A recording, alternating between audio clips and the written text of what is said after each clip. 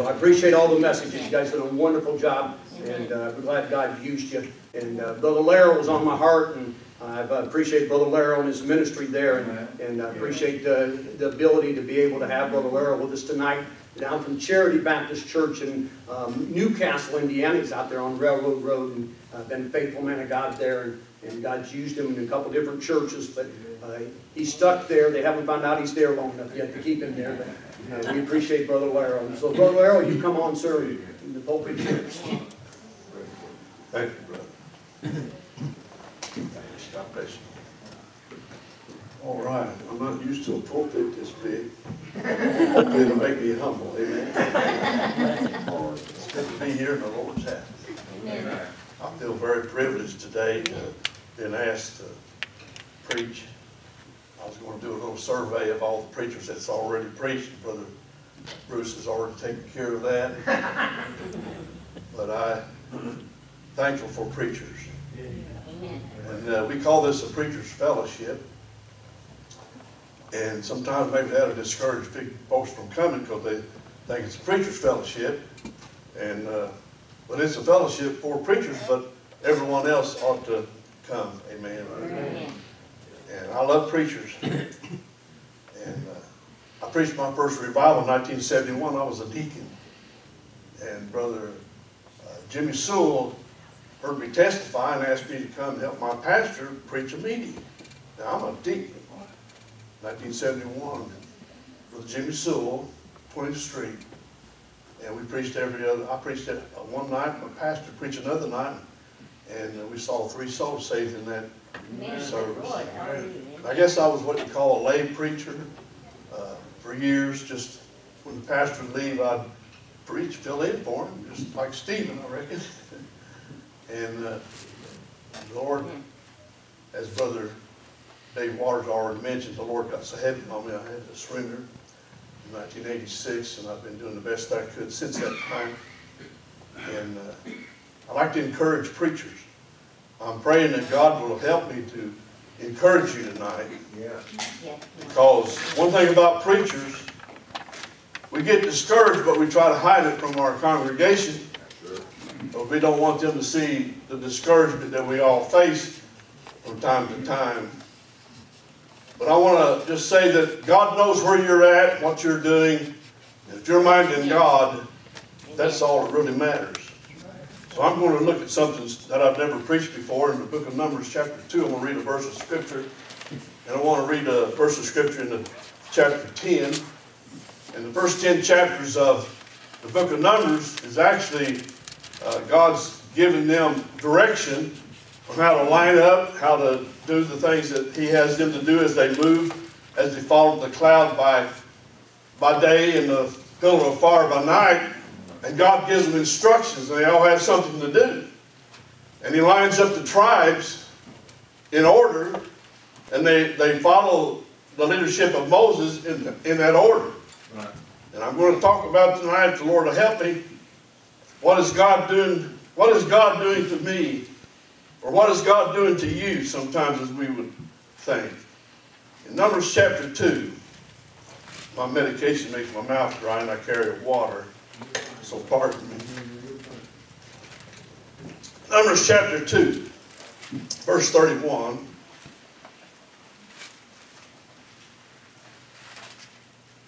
And they that were numbered in the camp of Dan were 103,050 and 7,600. They shall go hindmost with their standards. If you don't know about hindmost, Dan, you're going to be in the back. Right. Amen. Right. Chapter 10, book of Numbers, verse 31.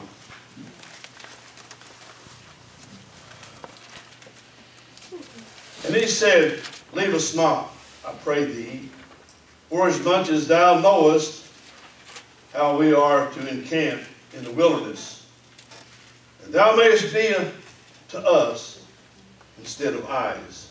Speaking of Dan. Father, we thank you for the reading. We ask your blessings, your leadership and direction, Lord, today.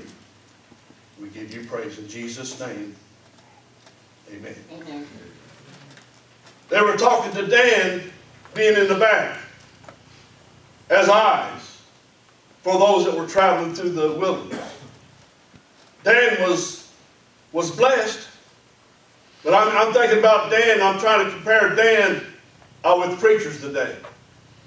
Now Dan had the same Savior as the rest of the tribes. Matter of fact, Dan, if you'll study it, and I got the figures down, but Dan was the second biggest tribe next to Judah. And here Dan is in the back. I think sometimes preachers feel like, what is God doing to me? I seem to be in the back. Pardon me. I mean, you spend many days studying the Word of God. You'll develop the message. You'll do what you can to feed the flock of God. And I don't know, this doesn't happen to all preachers, but then sometimes you go to the house of God expecting to preach to a pretty good crowd, and you spend all that time studying, and you get a few people to preach to, and if you're not careful, you'll say, God, what are you doing to me? Right. I'm all prepared. There's a few people here to listen to it, but it reminded me of the fact that God tells us in the Word of God. He said, be instant in season, out of season, reprove, rebuke, and exhort with all long-suffering and doctrine. Right. That's where we're at. I'll never forget a homecoming I had a preacher all scheduled to come and to preach, and I've been a lot of my ways have been somewhat spontaneous, but this preacher didn't show up at my homecoming. I didn't think about it. Brother Bruce, what are you going to do? Well, the Bible said be instant in season, out of season. So I had to get up in and out of season, amen. Right. And I didn't know what I was going to preach. I didn't have an outline, Brother Waters. I just kind of done the old-fashioned way. I just opened my mouth and let her go. You know, preach what God told me to preach, amen. I started preaching against sin.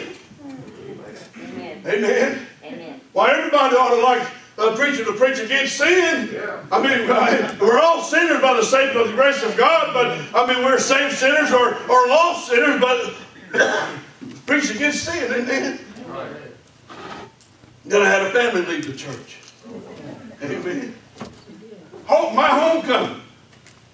I preached against sin. I go to see what's the matter. They informed me that I wouldn't be coming back. I'm trying to tell you how I feel sometimes. Like, hey, God, what are you doing to me? I'm doing the best I can. I'm studying. I'm preparing. I'm trying to preach. And you can get discouraged. Right.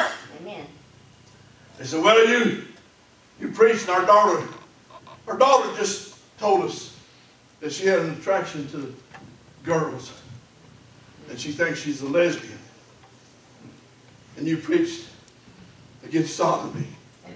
Amen. Yeah. Hey.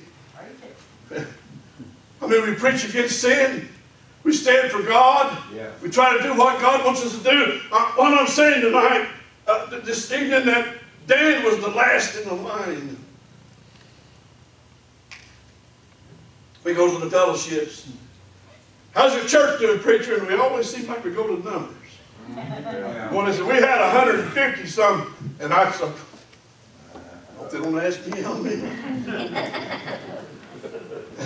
I had 16 funerals in 1 year, brother. And many of them was out of my church, and they didn't get replaced, amen. I mean, you know, sometimes I feel like, just being honest, and you preachers know what I'm talking about, sometimes you just burn the candle at both ends, you do the best you can, you feel like you're the very last one in line, everybody else is prospering, the churches is growing, and you're preaching to 15 or 20. Right.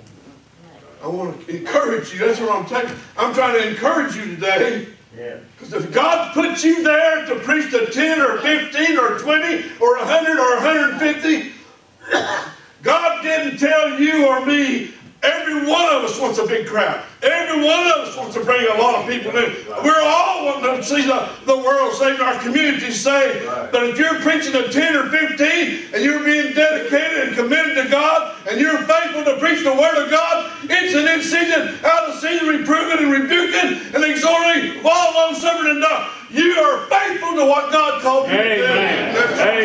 Amen. It's all your responsibility. Yeah. Amen. Yes, I'd like to come here.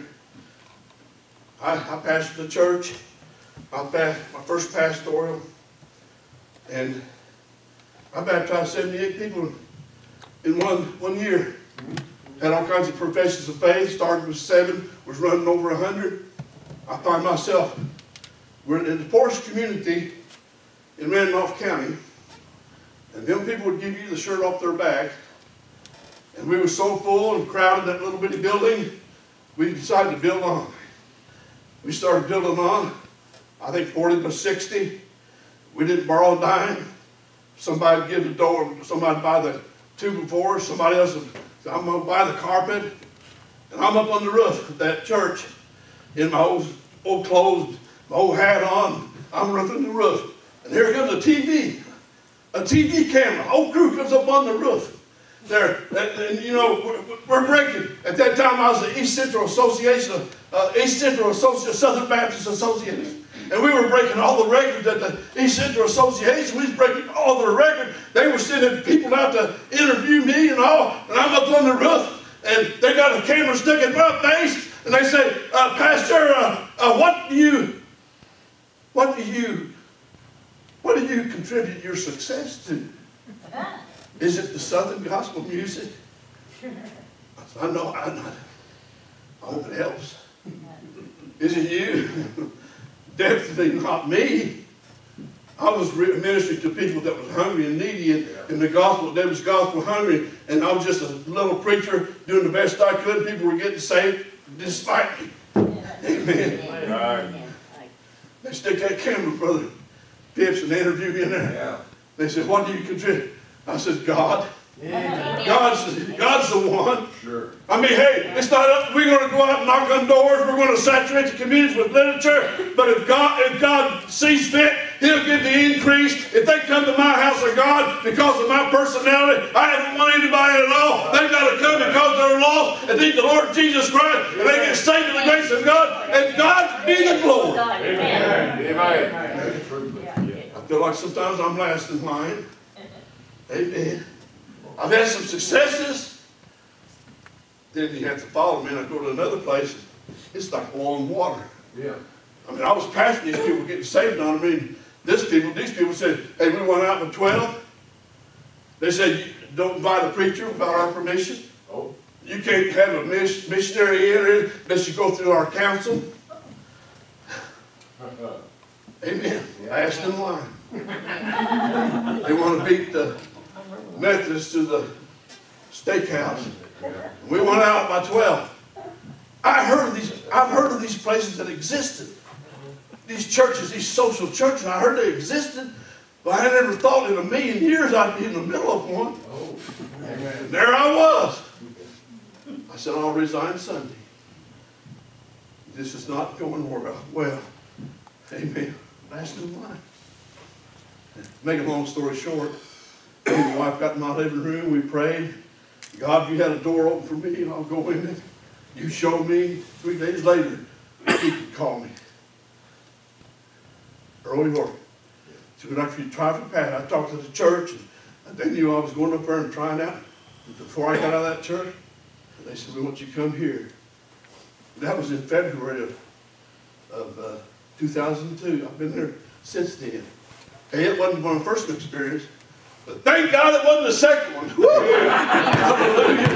It's kind of a mixture of both. And I feel like sometimes we get last, we feel like we're last in line, we're insignificant, nobody notices.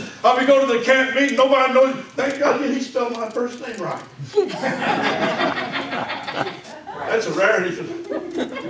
Dan was last in line. Preachers keep on preaching. Yes. Amen. Just keep on preaching. I don't care if there's 20 or 30. Hey, I tell you, there's some preachers out there in North Florida of nowhere. Brother Phipps has got more integrity than most of us put together. Amen. I mean, I see folk. I leave the house of God, and I had a deacon, man, I loved him. I miss that deacon. He was a deacon. He had more integrity in his little finger than most preachers had. I tried to leave the church because I preached against sin. Brother Jordan, he come up, he put his arm around me. He said, preacher, don't you worry about it. You just keep on preaching. We'll roust up another bunch. We'll roust up some more. Amen. You just preach. Don't walk on eggshells. Don't get in an inch. Preach the word of God. Be instant. Preach, preach, preach. Amen. That's what we need. Amen. Amen. Preaching. Amen. Amen. I thought about that homecoming and that deacon, and there's the benefits. Bringing up the rear. You don't need a rear view mirror. There you go. Hey, you only got one way to go. I thought that was neat that Brother Bruce put me first in the line, and I'm going to preach on the last of them.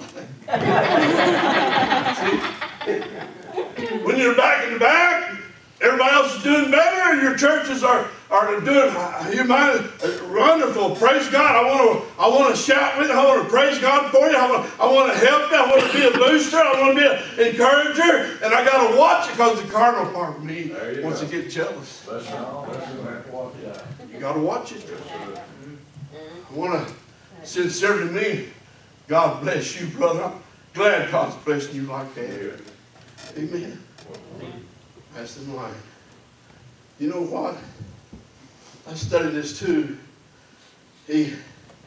Sometimes we judge our preachers by how big a crowd they run, maybe what kind of suit they got, what kind of jewelry the wife wearing.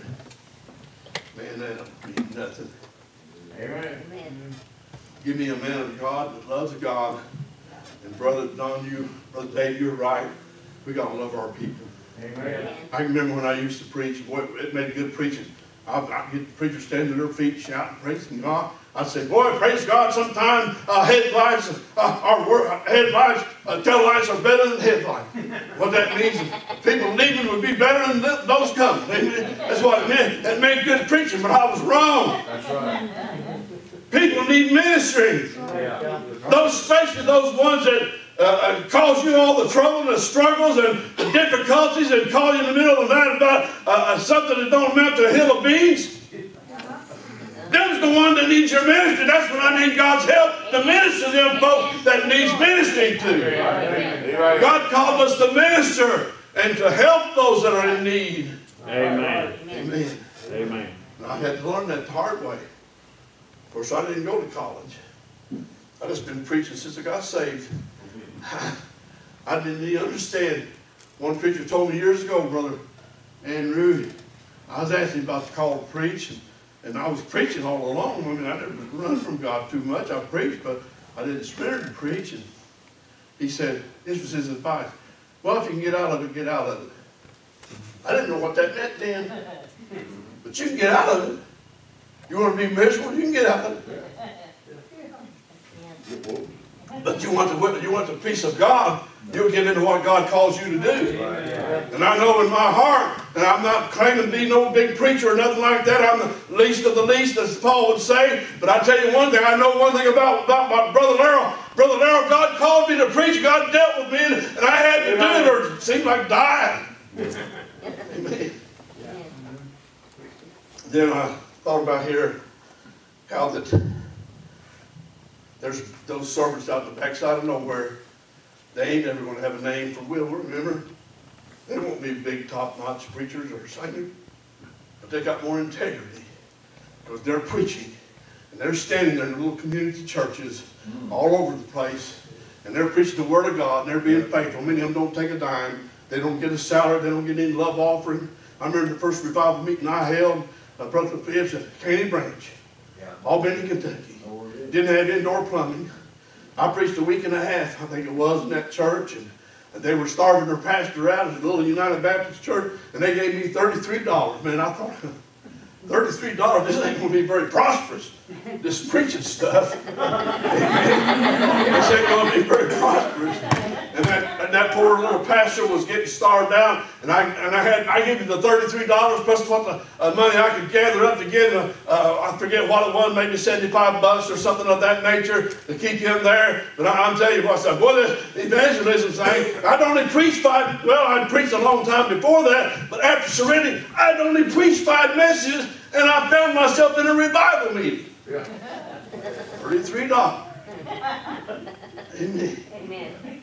I said, well, Lord, this ain't going to be prosperous. And I met a preacher in that meeting, and he called me over to his church the next month in a weekend meeting, and he gave me $250. Well, that ain't too bad. Amen. You just got to preach. And I'm trying to hurry up here. And I thought about the burden of being a dad. Just seemed like everything sometimes I felt this way, that everything I touch seems to go bad. When I try to fix a problem for the day, it seems like problems in the church, and I'll try to fix them, repair them, and it seems like you break a cut, and you pick it back together, and you glue it, and then you give it to Brother Larrell, and he bashes it again. You can't ever get it fixed right. I mean, I was trying to do the best I could. Have you ever been that way? Have you ever felt that way? Yeah. Trying to fix problems? Well, I tell you, you just got to give it to God. There's some things you can't fix. Yeah. Right. You can talk to your blue in the face, and you can love them as much as you want to, and you can pray for them and all. But sometimes you just got to turn people over to God. Amen. Sometimes preachers don't feel like they fit the bill to help. Amen. I thought about Dan here. Dan Burden. He was a product of an illegitimate relationship. Some folks say, well, you have white privilege, you're born with a silver spoon in your mouth. Oh, yeah? Really?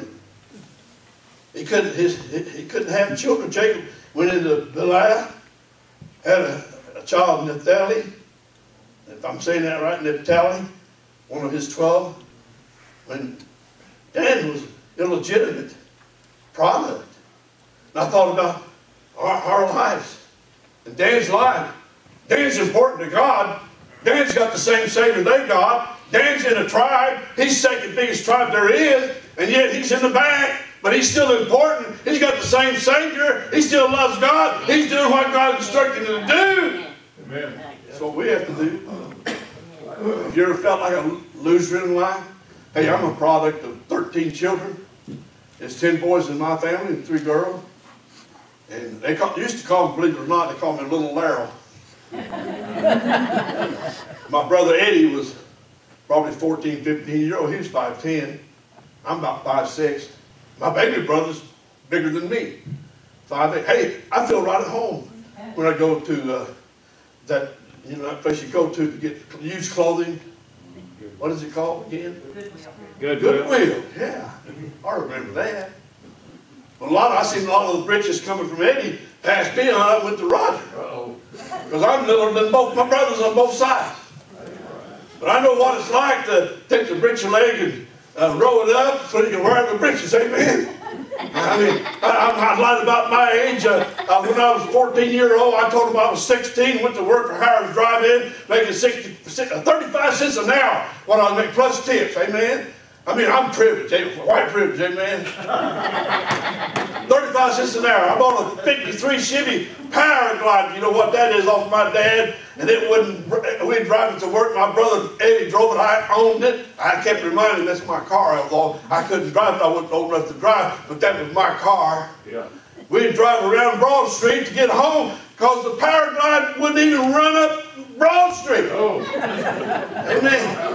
I worked till I paid that thing off, and I traded it for a straight stick 54 Chevy, and it would go up Broad Street, baby. Amen. I mean, listen. I mean, I'm telling you, I know what life is. I know what it's like. Sure. I remember my daddy coming home, 100-pound bag of pinto beans on his back. You know. Yeah. I didn't even know. I thought when you had pinto beans, that's all you had until I got married. I married my wife, and she had pinto beans and fried potatoes and some other stuff. I said, all this stuff goes with this? Pinto beans is what I thought. Pinto beans beans and cornbread. Amen. I still eat them out of respect. They saved my life so many times. My dad was always out of jobs, working. He'd lose a job, and then we'd buy an old car, and he'd drive it down to the creek. We'd take an old bar soap and water, and back in them days, they used to put grease on cars. I don't know why yet to this day they did that, but I sure washed many of them. My dad would take some sandpaper and sand off that old car and take a paint brush and thin that paint out, and paint that old car, and he'd take and put some white walls on it. He'd buy it for 25 or 30 bucks, sell it for 50, maybe some more pinto beans. Amen.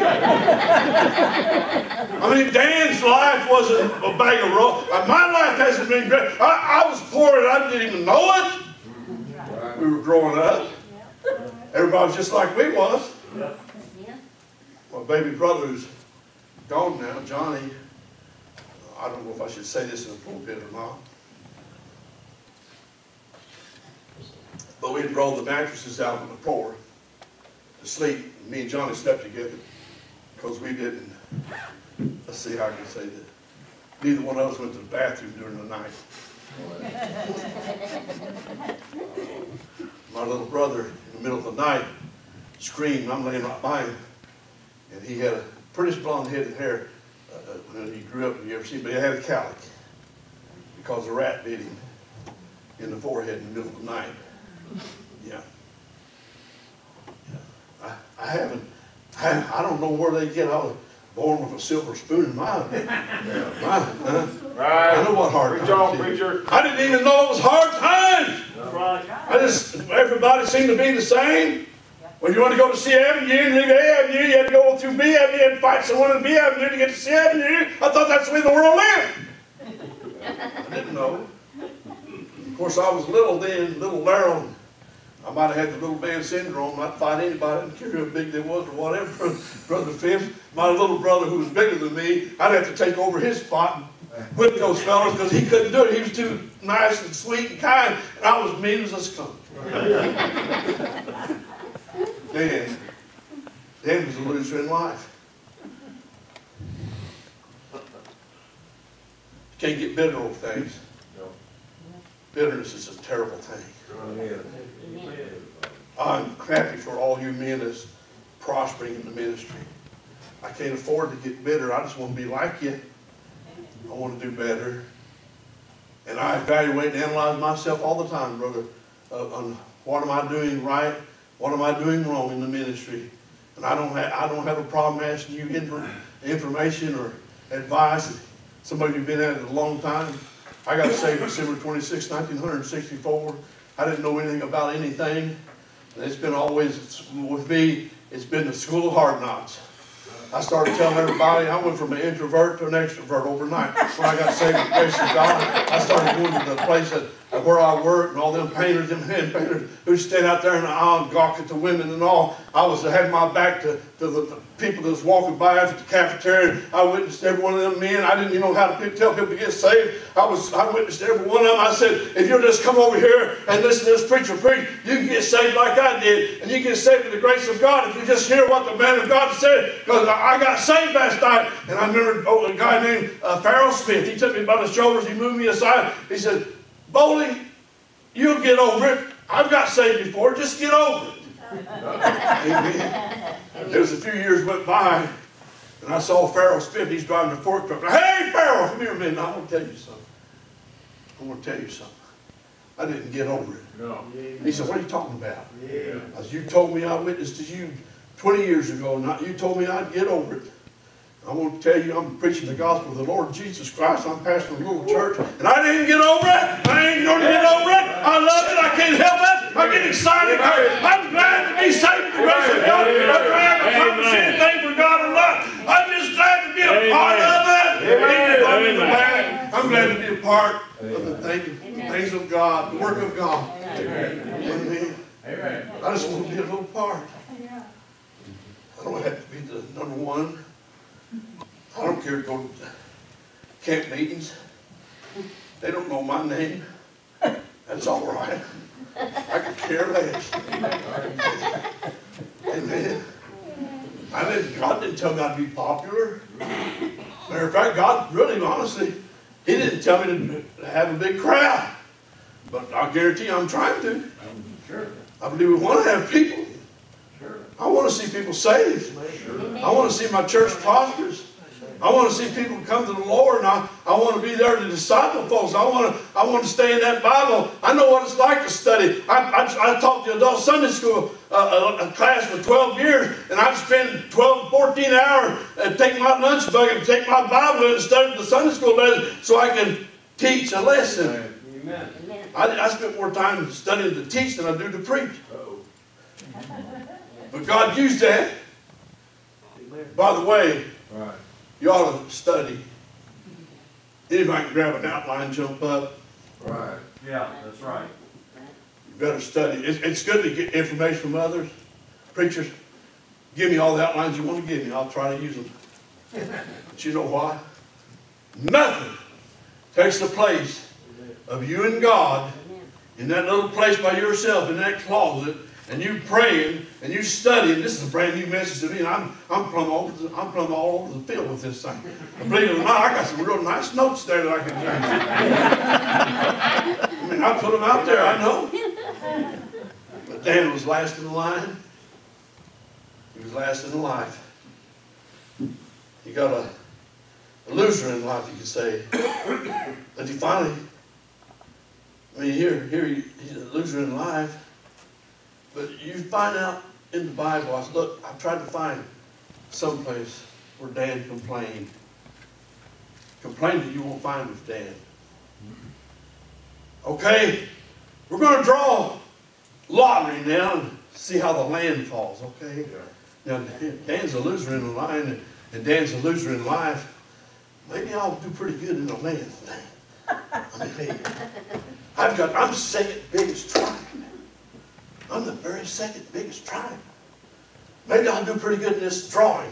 Maybe God will make him draw that straw that I need to draw, and then I can get my land. By the way, study this book. You'll find Dan. Dan's name means fighter. All the tribes was getting their land. Judah was the biggest. They were all getting their land. Okay, I see, Brother Dan, how you going to do?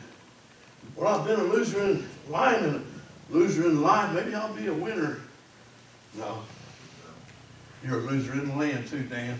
Yeah. You're a loser, Dan. What are you going to do, Dan? Well, Caleb's climbing that mountain.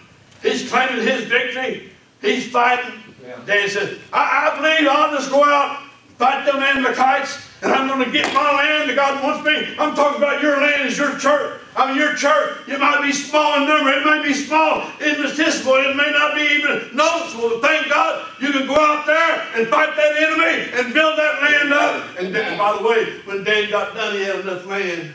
Right. While the others was coasting, while the others was taking it easy, rearing back, got our retirement, we got our land. Dan was out there fighting. Right. Get his land. Amen. God never told you, pastors, or me either, that it was going to be easy. All right. But we're supposed to be soul winners. Amen. And we're supposed to be building up the kingdom of God. Sure. Right. Some of you seem to be doing pretty well at it. Those of you who's doing real well and running big numbers, would you do me a big favor and pray for me? Because I'm not. I've been striving. I've been there 19 years, and I thought by this time I'd be running at least 1,000. I guess it was. Hey, I thought I was going to have a big this, that, and the other. And, man, everybody's going to come out. And everybody's going to get right involved. Everything's going to fall into place. Yeah. Don't get disappointed. Don't quit. And by the way, I'll say something about me. I have never been a quitter. Even when I was fighting as a young man, I'd never say, Uncle, you might as well knock me out, because I ain't going to say Uncle. There you go. Amen. God don't call quitters. God knows, I'm getting so sick and tired of belly aching preachers that God had made. We've got it better today we've ever had it. And all these belly aching preachers, sometimes I'm taking the old carnal thought I had. I said, I wish they'd just go out and get drunk and just forget it, throw in the towel and quit. If that's the way they feel about it. And they didn't get much response. Don't you ever get in the flesh? Don't you ever get in the flesh? Quit belly aching. Matter of fact, you belly ache. I guarantee you one thing, I can belly ache better than you can. I can probably do a lot more belly aching than you can. Amen. I was raised with 10 boys, 3 girls. I know something about belly aching. Amen.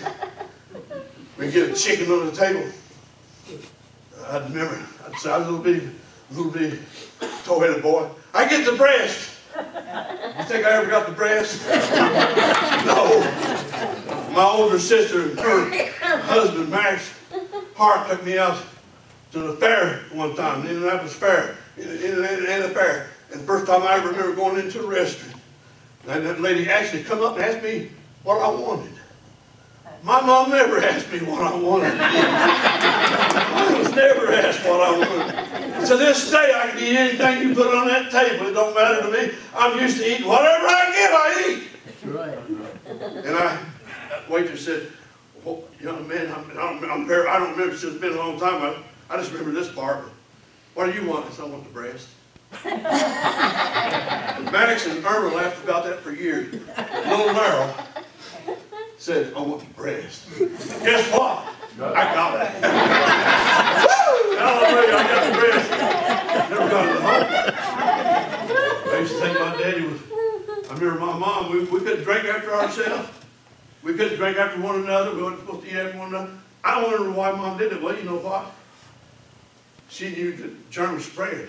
Yeah. And so she kept her kids from one another, pretty much. But to this day, I've never drank after my wife. She drinks after me. And so I'm a product of what I've been taught. Amen. I'm saying, I didn't grow up with a silver spoon in my mouth. Amen. I know what it was to work. I know what it was to pay book rental. I knew how to clothe myself. My daddy couldn't afford to buy us all clothes. I built right at home at Goodwill. That's what I was saying. I got a nice suit on here. I might brag a little bit. It all look good. This is Andrew Phipps. Hand me down. I'm used to hand me down. Thank you, Brother Andrew. Hallelujah. Hey, one of the best suits I ever owned. I bought at Goodwill, $11. I wore that thing till it shrunk so much I couldn't wear it. I'm not ashamed of that. I'm not ashamed of that. I tell you, God's put a love in my heart for people. Thank you for that message. I mean, you know, even when I was young, the kids in school, they wouldn't have nothing to do with the ones I was drawn to. I believe God started preparing me for the ministry way before I ever knew anything about God. I love people. My mother taught us to love one another. And we definitely in the family couldn't get in a fight. But Mom would make us kiss one another. That's the last thing in the world we wanted to do is kiss one another. I remember we stand in a line. My mom would get mad at one of us. She had this habit. She'd bite her thumb. And she'd say, Gerald, Richard, Eddie, Roger, David, whichever one you are. We stand in a line. Maybe that's why I cry easy today. You have to get in the line and get a whooping. You better get a good switch too. And before I ever got struck, matter of fact, that's how I learned to run fast, run around a circle trying to beat the switch. Amen. But I'd see my Gerald, he'd get a whipping. Here comes Richard, he'd get a whipping. Here comes Eddie, he'd get a whipping. And I know who's next. I'd start crying, amen, brother. I'd start crying. I mean, I cry easy today because, and then when God thinks about God, I don't want God to whip me. I want to please the Lord. I want to be successful. I don't want to be discouraged. I don't want to feel insignificant. But it's a battle. The old nature. We want to be important, don't we? We want to make a name, don't we? We want to make everybody say, boy, Brother Larrell, his church is doing great. Amen. Amen. I'll tell you what, I'll say this. I'm doing what God told me to do. Amen. And I'm not quitting. I still have a passion to preach. I know I don't preach like everybody else. I don't care how you preach. Brother John, I love to hear you preach. We're different. I'm a little emotional. Maybe too much. But that's me. Brother Waters, I love you. I love the way you preach. You help me. Where's that other preacher, brother? I appreciate your message. Well, I need to consider my ways. You help me. I mean, I think we're supposed to examine ourselves. We're supposed to consider our way. We've got to love one another. We have to have our faith in action. Amen. Amen. He was a loser. In line. Loser in life. A loser in the land. Have you ever felt like that? A loser. A loser. While I'm on it, you are not a loser. If you're minding God, you're doing what God told you to do, you are a winner. We have got it made today. I've got the best facility. I've got Sunday school rooms that ain't being used. I've got a full basement. I've got a nice sanctuary. I've got people that love me and respect me as a man of God. I've not got a lot, but I've got a few. Thank God for the few. Amen. Amen. God has always dealt with a remnant. Amen. I have to remind myself of that. I have to remind myself, where two or three are gathered together. Kind of hard to hear that. I like to say, where 500 and 1,000 are gathered together, there he is. Hallelujah. No, it's been 2 or 3. I preach just like this one time to 5 people. I get to go to Randy Griffiths' church once in a while. You talk about feeling intimidated. This preacher here does. He runs like 500 in Sunday school. I preach there like I preach here, but man, I feel like a fish out of water. I'm thinking, would you, Brother Randy, if you don't mind, could you take 450 of them people and put them in the fellowship hall? Let me preach at least 50. That's what I used to do. Amen. Amen. Praise the Lord. Amen. Loser. Dan's name means a fighter. Also means adder. A-D-D-E-R. Dan added. Amen. Amen. And another thing. I like to say this. We'll see these preachers get up. I mean, God will get on a preacher. I mean, you can see the Holy Ghost on him. He'll preach, man. That blesses my heart. And you know, you'll see these other preachers. They'll fold their arms. They'll settle on God. They won't amen because God's blessing somebody else instead of them. I'm telling you, we need to get over that carnality. I don't care who's it. I don't give a rip who's preaching when God shows up and somebody starts doing something that makes the power of God start falling on people and people get under that makes they come to be saved with the grace of God. I don't care who's preaching, and I hope it's me, but today I still love it, brother. Amen. We don't want to give a rip who's preaching. Well, I want to see your anointing. I want to see the anointing of God on you when you preach. And I want to be happy about it. We need to fight this old carnality. It's not about me and it's not about you. It's about the Lord Jesus Christ. Exalting Him. Lifting Him up. I hope I've done that tonight. I got one other thing, but I'm so messed up on my notes now. I don't know where to even turn. But he was last in the line, last in life, last in the land. We think we got it hard. we get discouraged. I thought about Paul, 1 Corinthians chapter 11. I'm not going to try to read it. 5 times received 40 stripes, save one, 39 stripes. 3 times beaten with rods, once stoned, left for dead. 3 times I was shipwrecked, 1 day and a night in the deep, in perils of wilderness, perils of painfulness, watching, hunger, thirst, fasting, cold, nakedness. Besides all this, the things which I have the burden within the care of all the churches. And we think we got it rough. We ought to be ashamed of ourselves. I've never had it so good, and you have neither. I listen to Brother Noel. I love Brother Noel and his wife, and I appreciate them so much. Wish I could do more for him. The work he's got is just a tremendous work, beyond my comprehension. What he's doing and dealing with the little people in Romania, the little hungry kids, and it breaks my heart to think about it. Thank God for a man that can go there and do that. I just thank God it ain't me. I respect him.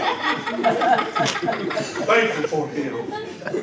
Vietnam, Philippines. Man, I want to be a part of that, don't you? I can't go, and I wouldn't be effective if I went, but he is. So I want to help him go. Amen. Dan, I believe that had a smile. I believe Dan had a smile on his face. I'd rather be a child of God on the backside of nowhere than to be a sinner on my way to hell. I'm glad I'm saved tonight.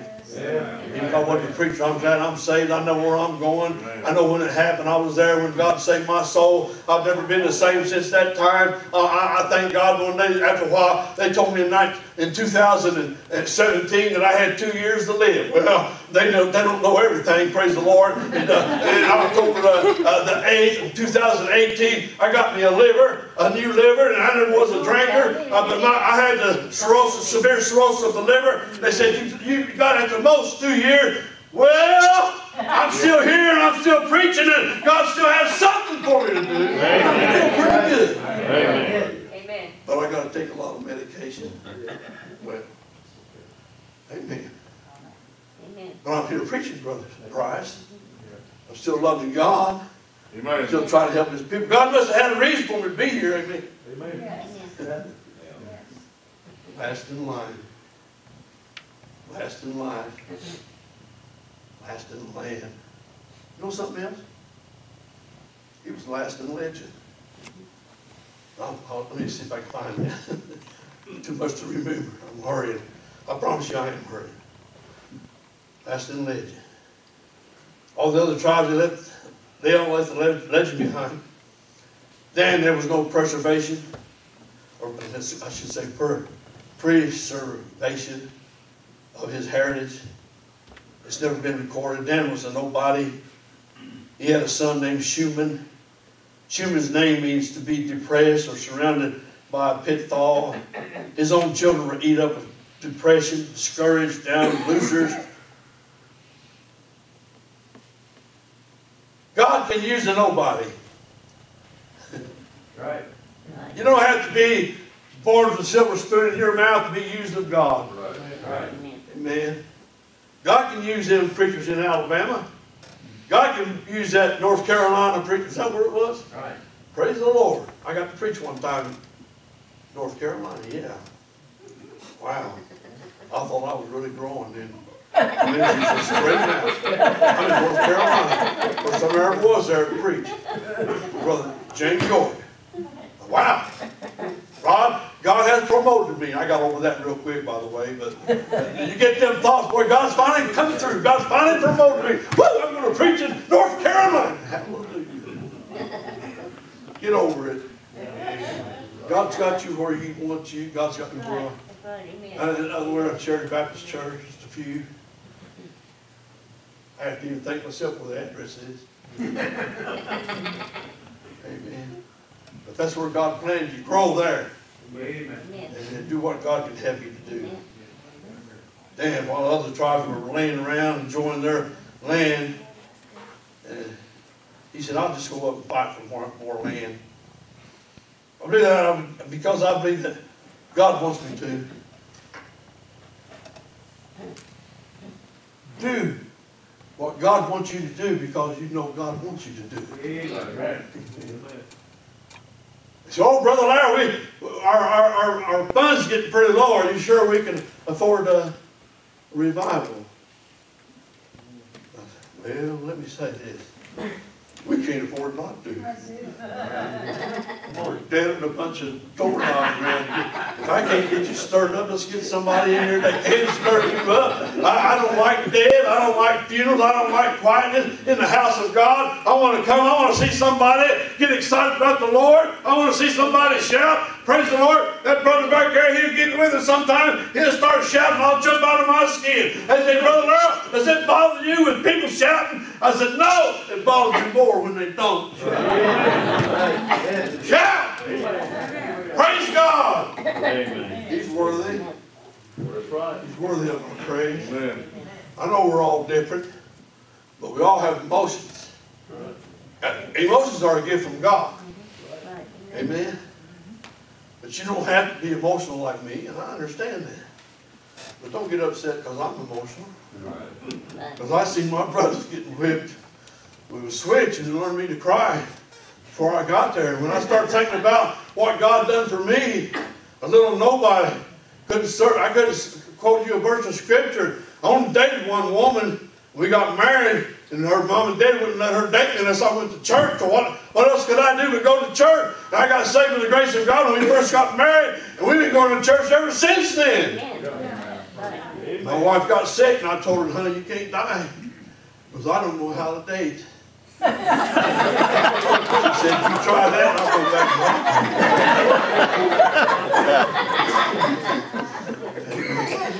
I ain't ashamed of what I am. I'm just an old sinner saved with the grace of God. He said, I'm going to go to the top of a few more mountains, fight a few more battles. You can look at the geographical map of the area, and it shows that he went up from the bottom to the top.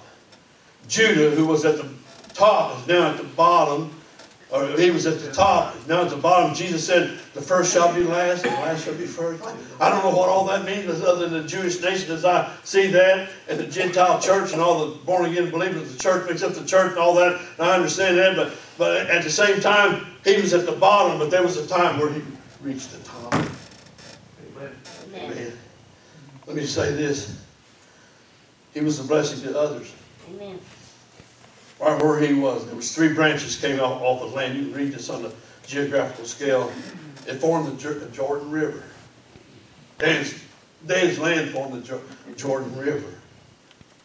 He was a blessing to others. Every drop of water that went to the other tribes came through Dan's land. Amen. A little insignificant, unnoticed, in the back of the line, with no bragging about his life, no back of the line, back into the life, lost in the land, finally gets a legend. He blesses all the tribes. You don't know what a blessing you were to me today. If you're looking for a blessing, you'll find it. I love Brother Andrew Phipps. I love him. He's my friend. Now, when I think about Brother Andrew and me, I think of me. I think of Andrew. He's one of my heroes. I've been hearing him for years. Man, I've been getting up years. Listen to Billy Mitchell on the radio. Brother Andrew, bring on that music. And I'd get ready to go to Sunday school, teaching. I was in a better mood when I got there. Amen. Brother Andrew encouraged me in that. Amen. Music. I'm glad he's having it come on. Amen. He's a great teacher. He's a great scholar. He's a great historian. If people would listen to him, they'd learn. Amen. Amen. I mean that. He's got something to offer. He's very gifted. Amen. We all have our gifts. Amen. Here's a gift right here. I told him a while ago, I said, you know what? One of your gifts is a gift of administration. If you would give me that paper and that program, I'll screw it all up. I'll mess it up. He'll have it organized. I just learned to hand it to Brother Coons. Take care of that, brother. I don't know about this. I can't organize. I can't even organize. I tried to fix my wife dinner the other day. I tried to learn how to cook, and I had some nice fish fillets, and I thought, well, what should I put the potatoes on first. Then I'll fix the cornbread. Then I'll fix the fish fillets, and maybe if I get time, I'll put some pinto beans in there. And she's in there, and I think, boy, I'm going to surprise her. She's going to be happy. I burnt the potatoes. The cornbread patties was so greasy and run down your cheeks. But one thing about it, the fish was pretty good. Made sure it was brown, and I turned it over at the right time, pulled it out there at the right time, and she said, "Thank you, honey, but you sure ain't a cook." I said, "Well, I don't know much about cooking, but I sure do know how to eat." Dan, study Dan, and you'll find what a blessing he is. Amen. Every drop of water came through Dan's land. Remember Saul, how he messed up? Remember the prophet went to the sons of Jesse? Who was the most insignificant son that he had? David. Who ended up being a king? David. David. Don't you dare, preachers. I'm trying to encourage us.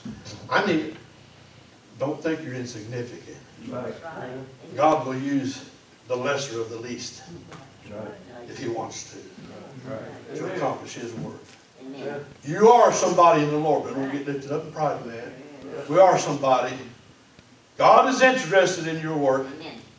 God is interested in Charity Baptist Church. Amen. Amen. Amen. God's got an interest, and I'm there until God says you can go. I'll be there till the duration. Because like I said, I wasn't raised to quit. My dad said, if you want to get a job, son, you have to start at the top. I said, the top of what? He said, top of the dirt, digging the ditch. Can't get the ditch dug until you start at the top. I see my daddy clean old cars and shine them up. Matter of fact, there's an old preacher, I don't know what his name was, I don't know what kind of denomination he was, I'm just a boy. My dad died at 52, he managed a heart attack, and the preacher bought a car off my dad. He showed up every week to pay my mother money until he got it paid off. Now, my dad wasn't a liar, but he wouldn't tell you everything you needed to know unless you asked him. My dad was selling this old Hudson, and my mother come out the back door and said, "You're going to buy that old Hudson, you better take this 5-gallon of oil because you're going to need it." Dad didn't sell that car that day. He never mentioned it needed it. And I saw my dad tear them engines down. Some of y'all may know this. I saw him take a leather belt and put it around the crank. Put the piston back on there. It run pretty good for a month or two. He might make him $10 or $15. And he was raising 13 kids. He couldn't decide whether. And to get a job back in that day, they'd lay you off in no time. I seen my daddy. I was a little bitty toe-headed boy, and I'm sitting on a little bench here. And my daddy was way up there in a water tower. Had a rope around his waist. Had harnesses around him with a paintbrush and a can painting that water tower. If it was a job, he'd do it. Amen. Amen. Hey, we was taught to work. Yeah. Amen. My dad didn't hand me everything, but it taught me to be responsible. Yeah. And what's the matter with kids today? Yeah. They're spoiled for one thing, Yeah. Yes, Lord. and they don't have any responsibility. Right. And a lot of them never had a good old-fashioned whooping. You got that right. Got that right. I tell you, if my dad was here in this life and I was a little kid today, they'd take him up for abuse, child abuse. And I love my dad to this day, and I was not abused. I was trained. I was taught. I was 17-year-old one time, and I got bigger than my britches, and I said something to my dad. You wouldn't even allowed to look cross-eyed at my dad. My dad's 6'3". He's bigger than any of us boys.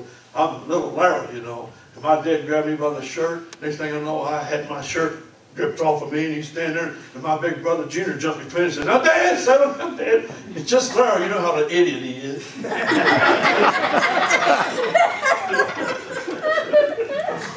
I know what it was then. Dad slapped across the room. He didn't give no speeches. I never got a timeout.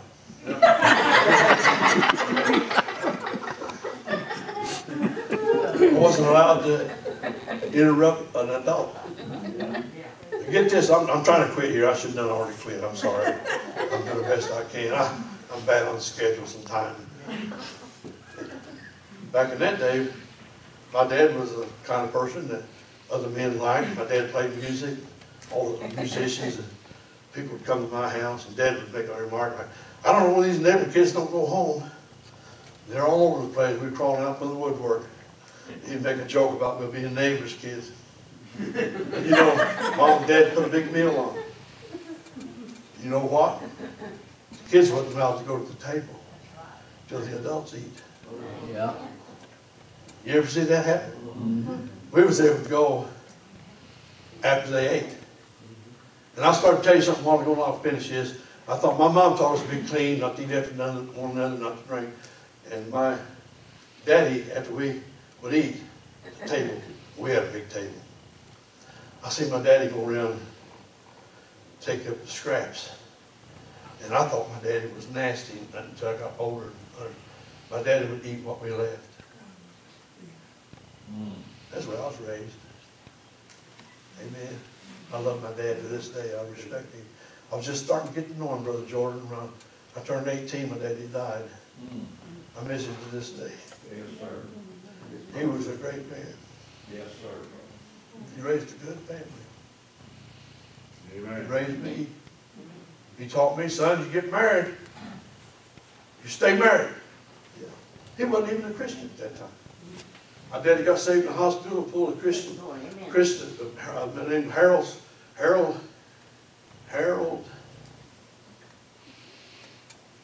pastor in Blountsville, Indiana, Christian church. Shaw.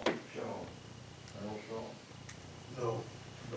Anyway, Henry Marion and Harold was at my daddy when Dad got saved there in that hospital bed. My daddy threw that oxygen tin off of him. He's a big old boy, my daddy was. He pulled both them preachers in there and hugged them to death. Praise the Lord that he got saved. He knew what it was. Last time I saw him, I was working with the Coca-Cola company, and I had a privilege of going in the hospital bed. My dad was in the hospital, and I went in to visit Dad. And my dad was so kind and sweet. I thought, I'm sure I'm in the wrong room. Am I in the right room? Dad never talk kind to us much. But he said, son, I want you to be good and take care of Mom. When my daddy died last night, I was still home.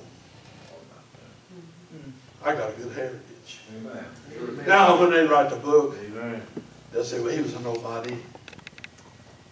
He ain't nobody special. But God, sorry, All right. God's used me a little bit, Yeah.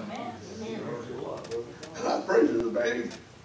I'm so glad that I'm saved. Amen. Glad I'm not going to hell. Amen. I'm glad my dad, that's the first time I ever heard saved. I didn't know what they meant. He said my mom shouted all the way home from the hospital. She watched herself in the hospital. Going home, my older sister said mom shouted all the way home because daddy got saved. Amen.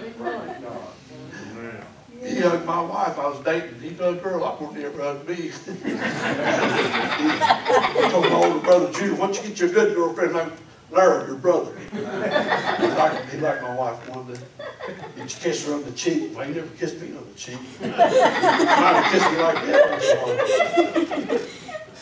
I'm rambling. I'm trying to say, preachers, be ye steadfast, unmovable, always abounding in the work of the Lord. Because you know your labor is not in vain in the Lord. Yes. Maybe you don't have 100. Maybe you don't have 50. But you be faithful to the few you have. You just preach. God bless you. Thank you, man. Stand, please. For the Bible come.